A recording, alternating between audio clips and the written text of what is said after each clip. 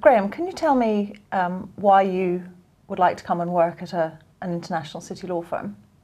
Yeah, absolutely. So I think there's probably 3 reasons.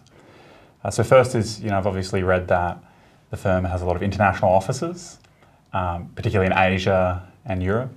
And so, I'm really interested in working abroad in the future. So I think that would be really exciting.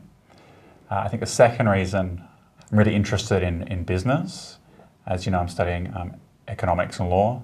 I'm really interested in understanding the economy and different industries and how different businesses work. And so I think it would be really exciting to work at a company that does transactions and that buys and sells things. So I think that would be really interesting.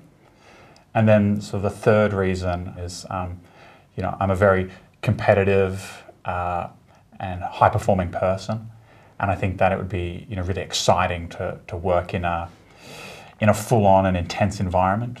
This was a bad answer. And unfortunately, there were aspects of it that we do hear in interview. For somebody who works in an international legal environment, the last thing you want to hear is that somebody wants to come and work with you so they can work abroad.